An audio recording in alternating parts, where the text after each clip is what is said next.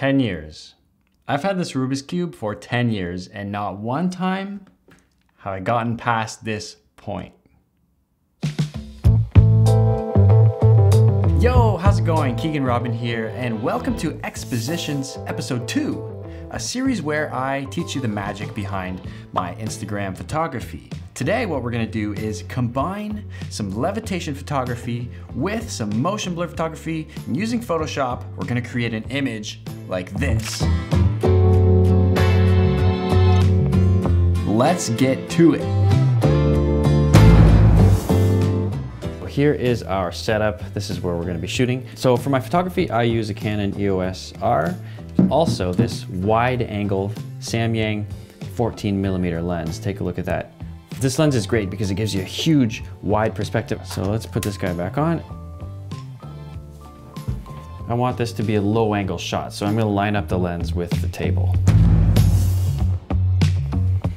If you don't have any of these lights, it's totally fine. You can set up the shot next to a window and use natural light. But I'm gonna tell you what I'm gonna do in case you're interested in the future using some lighting. The first light I'm gonna use is this 𝗏𝗏𝗃 LED panel. So this light we're gonna point towards the Rubik's Cube, just like that. And then I'm gonna go get my second. The second light I'm using is a 𝗏𝗏𝗃 SL60W, relatively cheap, amazing video light. Both of these lights, by the way, I'm linking down in the description. Very affordable if you're interested in buying some lights, so you can check them out down below. I'm gonna leave this blue shower cap thing on so that the walls look blue.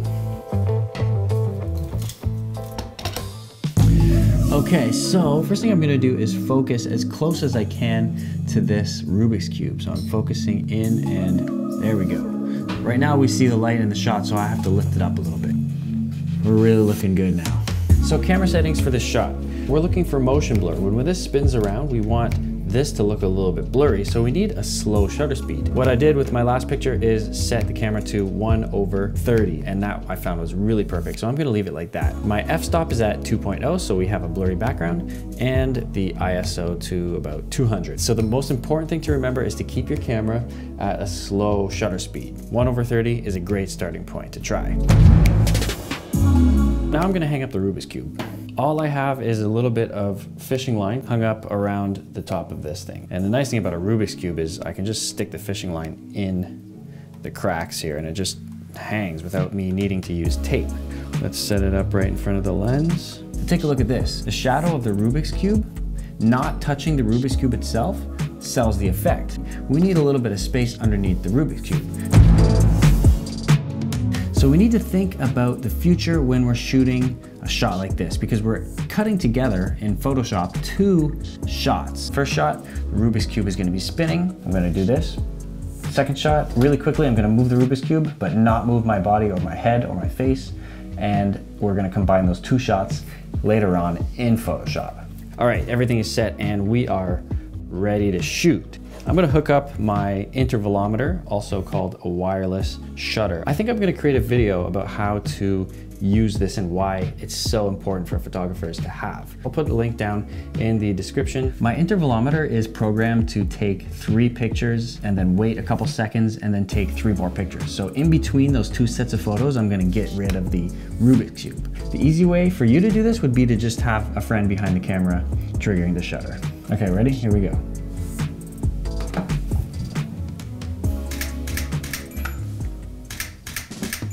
Simple. All right, so now it's time to go into the photo editing and photoshopping process. I'm not gonna do anything too complicated, so if you're a newbie at Photoshop, then this will be a great maybe introduction to Photoshop. And if you're already a pro at Photoshop, then this will be a walk in the park, a breeze. Here are the 2 shots that I chose to use.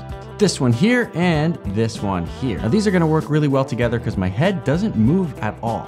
I'm gonna apply one of my presets to make editing a lot faster and also crop the image and add some lens corrections and a bit of transform to make the table lines straight. There wasn't really any light hitting my hand, so I'm just gonna brighten it up a little bit with a brush. That's it for the edit now. We need to copy the edits to the other picture so that they look exactly the same for Photoshop. So Control or Command C and make sure everything is selected except for local adjustments. and spot removal. And we're gonna click the other picture and press Command or Control V. Now they look the same. Next, we're gonna hit Command or Control E on both images to open them in Photoshop.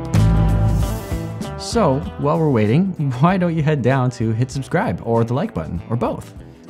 Okay, so both images are open in Photoshop and the first one is our main image. Click the lock button on that layer so that we can edit it and rename it to, let's call it main.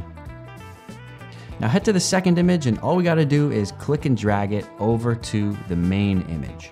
Drop it right on top and place it right in the center.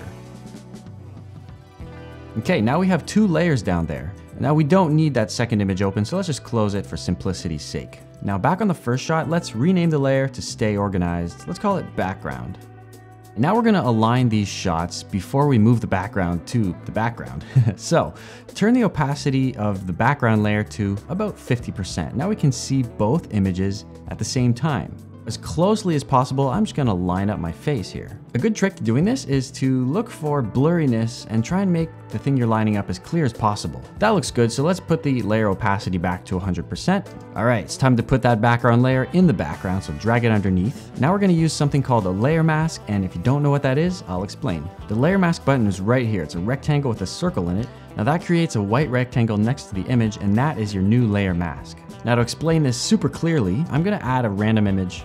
I'll delete it later, but I'll show you how this layer mask works. I'll add a layer mask to this mountain.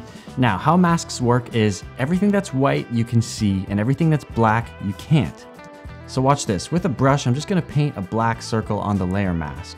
And you'll see that it's revealing everything behind that layer. And check out that mask. You can see the black circle that we painted. So with all that in mind, now we're gonna take the final step of the entire process. So use the brush tool, set the color to black, and just paint on the layer mask. We want to reveal the background, and the background is my face with no fishing line. And with that, we are done. Now you are armed with the knowledge of how to make an object float and spin or create some motion blur at the same time and combine it all in Photoshop. So I am very eager to see what kind of stuff you guys come up with. You know, like what objects you choose, the lighting, the location. So tag me in your Instagram shots or send them my way, or I'd love to see what kind of stuff you guys are inspired to make. Thank you so much for watching. Hit that subscribe button and the notification bell below the like button, and I will catch you on the flip side. Peace.